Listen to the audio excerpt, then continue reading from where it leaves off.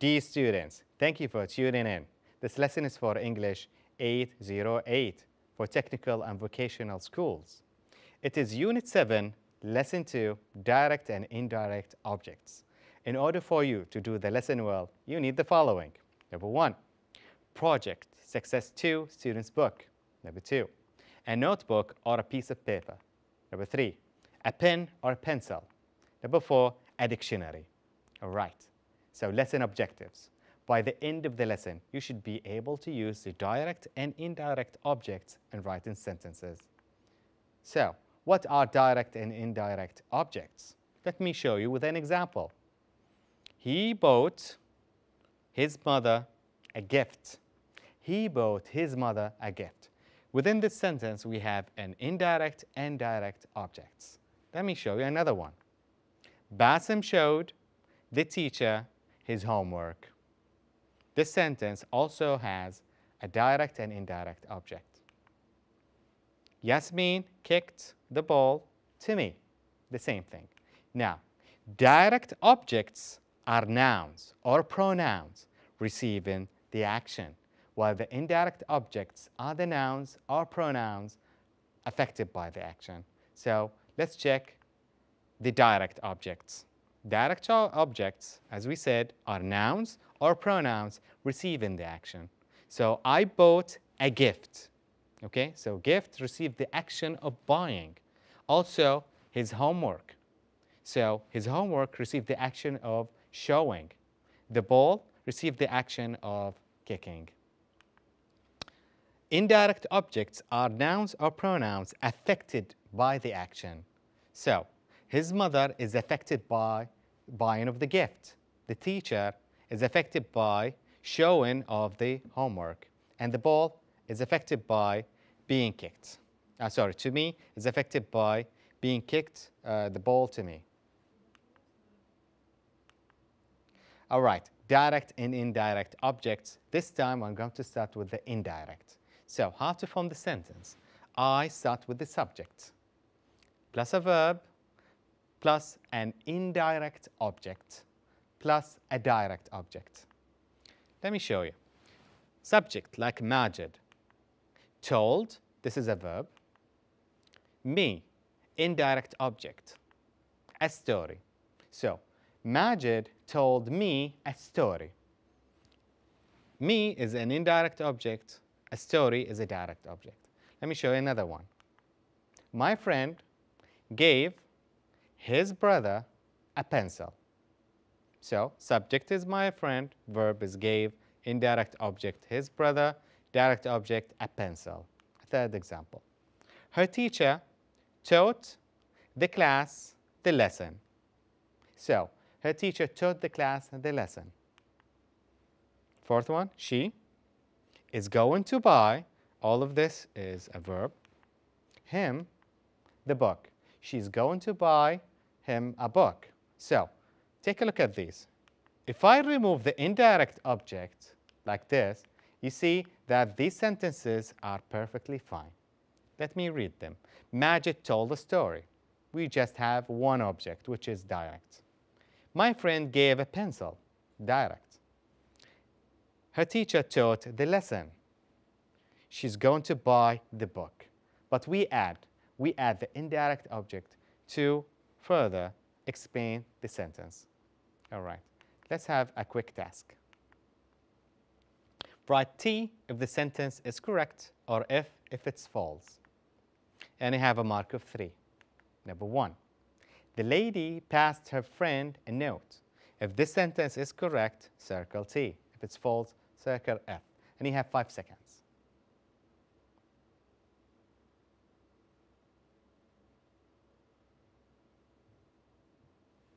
All right, let's check the answer. The answer is true. The lady passed her friend a note. Let's check another one. 2, the driver showed the police his card. 5 seconds.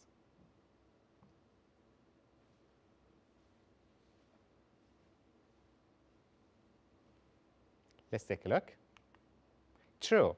The driver showed the police his card. Number 3. His mother bought a phone him. If it's true, circle T. If it's false, circle F. 5 seconds.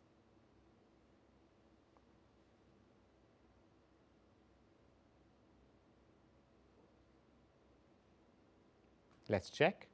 It is false. And the right answer should be, his mother bought him a phone. Bought him a phone. You cannot switch direct and indirect objects like the example. Now, give yourself a mark of 3 and let's carry on. Now, I'm going to explain how to write a direct and indirect object, but starting with the direct. So, we start with the subject, a verb, a direct object. Now I switched. Plus a preposition like to, for. Indirect object. Okay, let's see how the examples are. Majid told a story. You see, I started with the story now. To me. Now, I needed a preposition to switch them. Okay? Majid told a story to me. Now, I started with the direct object. Let's check the other example. My friend gave a pencil to his brother. My friend gave a pencil to his brother. I needed the preposition to make the sentence correct. Her teacher explained the lesson to the class. As you notice, I had to change taught to explain in order for me to switch between the direct and indirect objects. She is going to buy the book for him. Now, I changed to for because buying you can say with for. Now, if I omit the indirect object just like before, all sentences are correct. Let's check. Majid told a story, full stop. My friend gave a pencil, full stop. Her teacher explained the lesson, full stop. She's going to buy the book, full stop. All right, so we do not need to have the indirect objects, but having them will explain the sentences more. Let's have a task. Write T if the sentence is correct, or F if it's false, and you have a mark of 3. Number 1, the children handed the ball their dad. If it's true, circle T. If it's false, circle F. You have 5 seconds.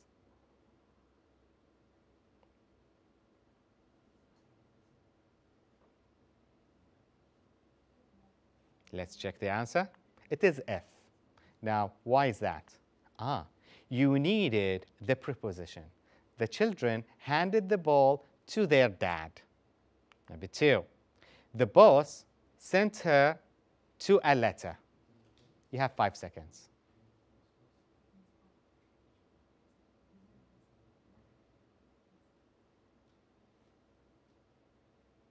Let's check.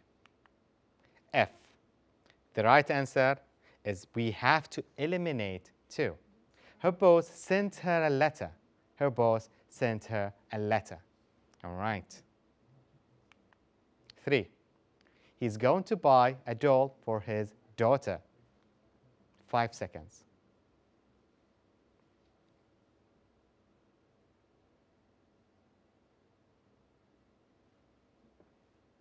Let's check the answer. It is true. It is true. Now, give yourself a mark of 3 and let's carry on. Task number 3. In your notebooks, answer the following. A. Put the words in the correct order to make sentences. And you have a mark of 4. The first one. His friend, a cupcake, brought Ali 4. Your task is to reorder these words to make a perfect sentence. Like this one. Ali brought a cupcake for his friend. And if you notice, I started with the subject, Ali. That will make things easier for you. Now, you have number 2, 3, 4, and 5. And you have 3 minutes to do them.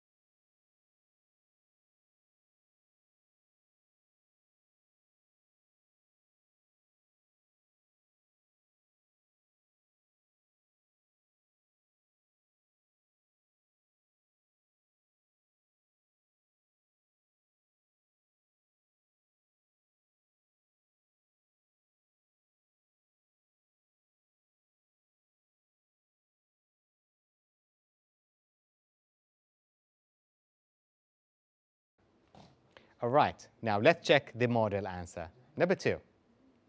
Amina explained it to her co-worker. 3. Sarah will give them directions. 4. He wants to buy her dinner. 5. He handed it to the woman. All right, task number 4. In your notebooks, answer the following. B. Question. Rewrite the sentences switching the order of the direct and indirect objects. You have a mark of 8. Number 1. The caterers served refreshments to them. 2. Amina showed the program to him. 3. She sent him an email. 4. The student brought her the information. And you have 3 minutes to switch between direct and indirect objects.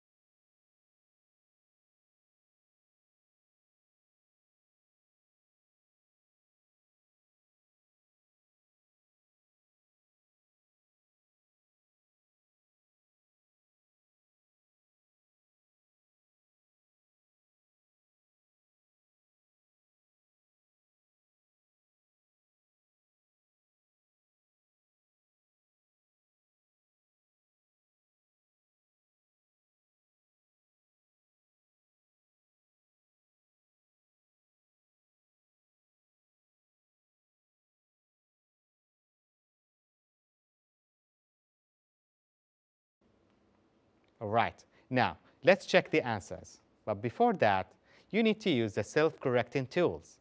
As you have finished, after you have finished, make sure you have in all of your sentences the following. Number 1, a capitalized first letter. Number 2, a full stop.